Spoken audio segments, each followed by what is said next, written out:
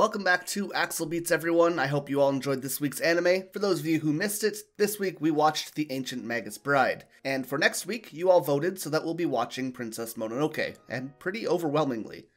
I'll put up another poll about the same time that this video goes live, so be sure to let me know if you want to watch Link Click, a Chinese mystery anime about people who can dive into the lives that are captured in photographs, or Made in Abyss, an adventure anime all about a young girl journeying into a massive, monster-filled chasm called the Abyss to find her mother waiting at the bottom. Each of these two shows has a Season 2 coming out relatively soon, so I thought they'd be fun to include in this series. If you enjoy these weekly discussion and analysis videos, remember to leave a like to let me know to keep making them, a comment to let me know what you thought of Ancient Magus Bride, and of course subscribe to the channel so that you don't miss any future videos. With all the YouTube stuff out of the way though, let's talk about The Ancient Magus Bride. Spoilers and all. The Ancient Magus Bride shows us a world filled with magic and wonder, all through a surprisingly pessimistic lens, especially early on. Chise Hattori is a sleighbaggy, a human born with unbelievable capability for both absorbing and creating magical energy at the expense that they will quickly drain away their own life. This makes her a target for all manners of monster and fae called neighbors in this show, but at least while she was young, she was still protected by her parents. Eventually though, things would change. While she was still a child, her father took her brother and abandoned both Chise and her mother Chika, leaving Chika alone to pick up several jobs to provide for Chise.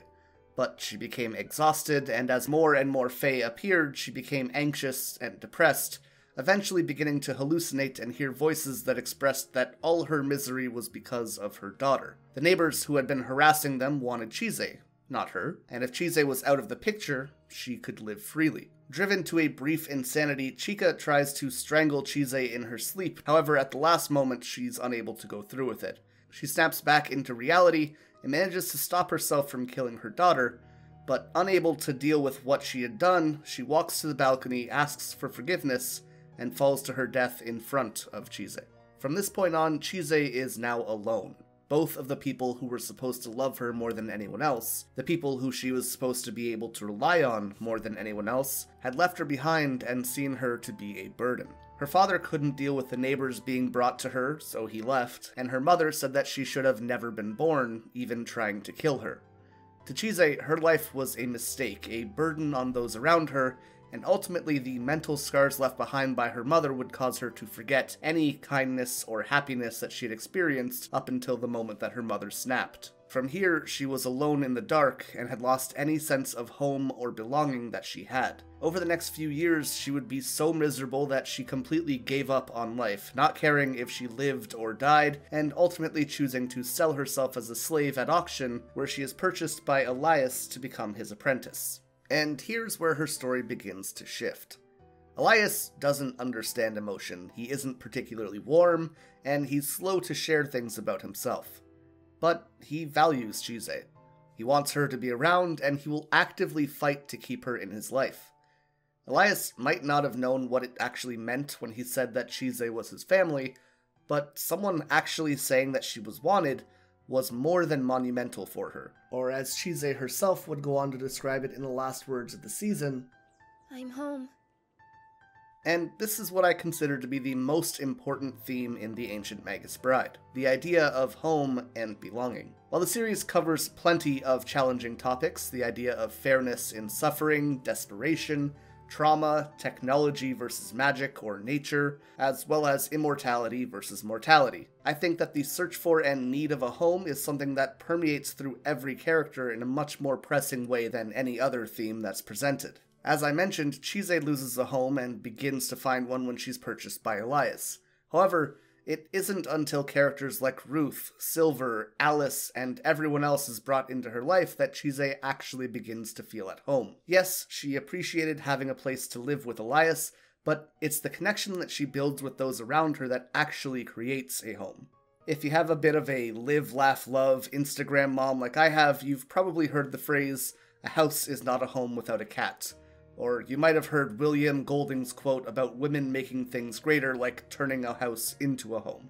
The amount of proverbs that suggest that a house is not always a home is staggering. But the idea is true, a house is just a building. However, the connections built with those who live there are able to turn that building into something special. It's not just a place anymore, it's a place where you belong. And that search for belonging, that search for a home, is something that the majority of the characters in the series really struggle with. Ruth, at first, is not able to accept what or who he is. Alice has parents who force her to use drugs and go on drug runs.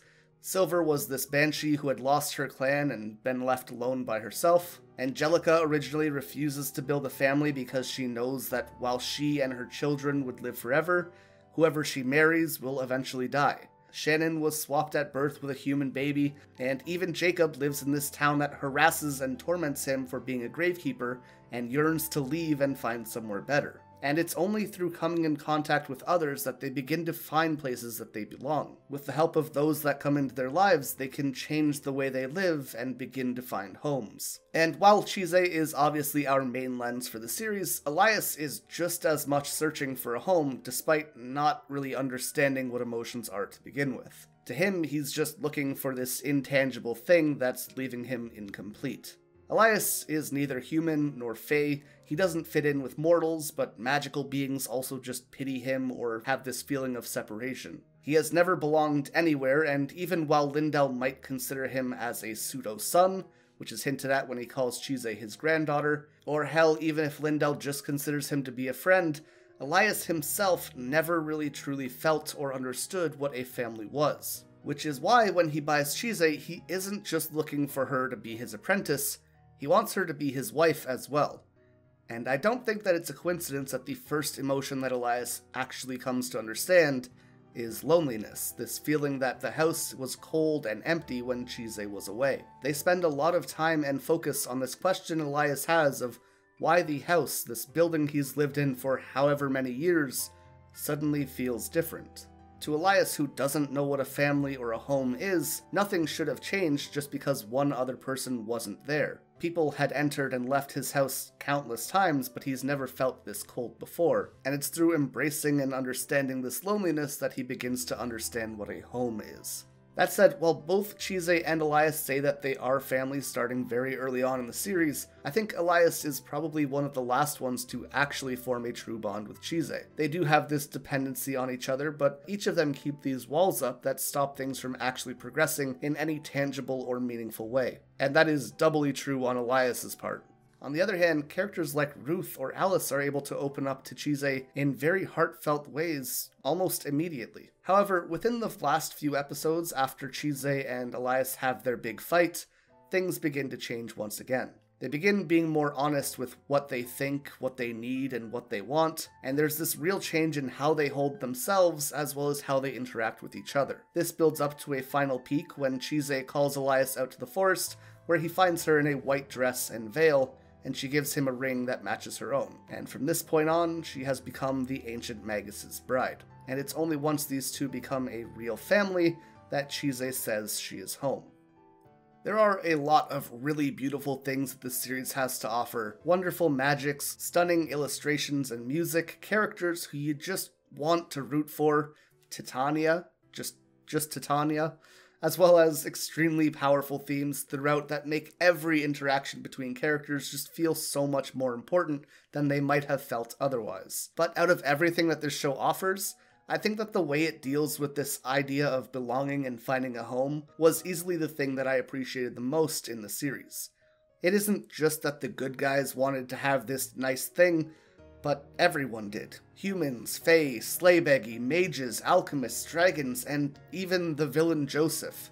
Really, the only character who didn't seem that they were looking for a home was Ashenai, and he's more of an agent of chaos than anything good or evil itself. But even in his case, he seems to actively want to interact with Elias, with Chise, and with Joseph. Obviously not in the most helpful of ways all the time, but, you know, he's around. And even so, this idea that everyone feels out of place sometimes, and that if you actually take the time and put in the effort to search for it, you will eventually find a home through the people who mean the most to you, was something that I just really loved about this story. Are you what beautiful is?